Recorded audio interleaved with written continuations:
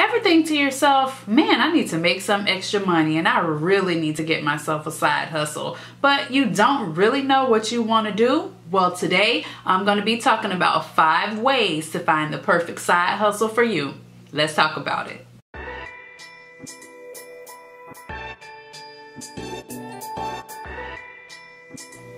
Hey mamas, it's your fave Nikisha, here to help you make money from home and find success with side hustles. Every week I come and give tips and resources on how to do just that. So if you're new around here, click on that button down below and subscribe. I would love to have you as a part of the community. So today I wanted to talk about how to find the perfect side hustle for you. There are so many resources, so many videos, and so many people talking about the power of having a side hustle and how to allow it to make your financial situation better, but not really talking about how to go about the process of finding one that's right for you. Because let's be honest, I might enjoy a certain thing, you might be like, oh no, I'm not about to do that, right? So it's important to find the side hustle that's going to fit you and the lifestyle that you're living. And in order to do that, I think that there are 5 things that you kind of need to consider when you're doing that. Because let's be honest, we all don't live the same type of life. We all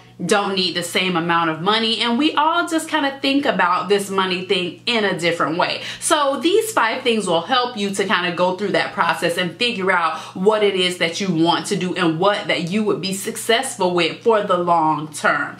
The first thing, what are your financial expectations? What is it that you need to make in order to add to your bottom line monthly? Are you doing this just for fun money? Are you doing this to pay an additional small bill? Are you doing this to really help you get by? Like, are you dead broke and you really just need some extra money in your life? Consider the financial expectations that you have. Are you trying to make $1,000 a month? Are you trying to make $5,000 a month? I think that's really important to think about before you decide what exactly is that you want to do. The second thing you have to consider is how much time can you commit? Now, this one is really important because if you know that you only can commit an hour a week to your side hustle, you probably should be thinking about some things along the lines of like some app-based gigs or something like that. But if you know that you're willing to put in the time, 10 hours, 15 hours, 20 hours a week on a side hustle, then you can think about some things that are a little bit more detail oriented and require a little bit more work, but will get you a better return on your time. So you have to consider how much time you're willing to commit each month when considering the side hustle that's going to be right for you.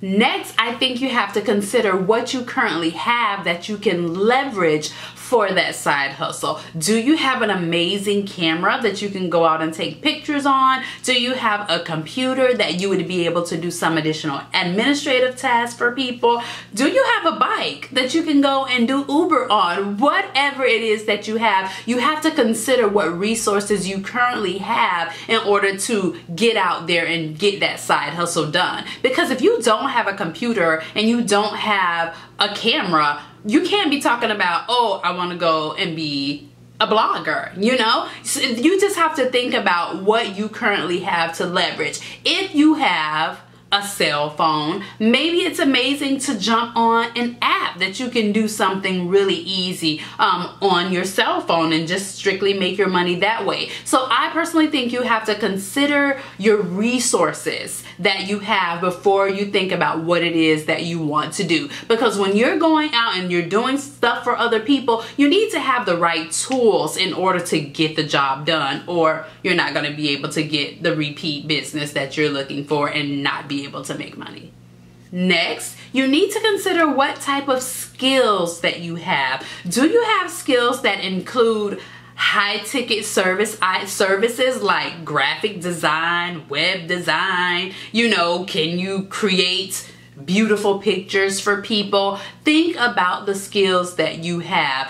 Me as a writer, I knew that, you know what, this is a skill that I can leverage and write for other sites. I can write on my own site. This is something that I really can take and utilize and make it work for me. And I began freelancing as a writer. It was a skill that I knew would get me a large return for a minimal amount of time, and actually something I actually enjoy doing. So think about your skill. Do you have a 9-to-5 that you do something that could be transferable to doing a weekend side hustle? Are you in admin during the week? Do you do customer service during the week? Those are skills that you can actually take and work part-time at night on the weekends, doing some admin tasks for entrepreneurs or working for these large companies at their call centers. So think about the skills that you have, maybe what your full-time job is during the day. Think about those skills and use those to consider the side hustle that you want to choose.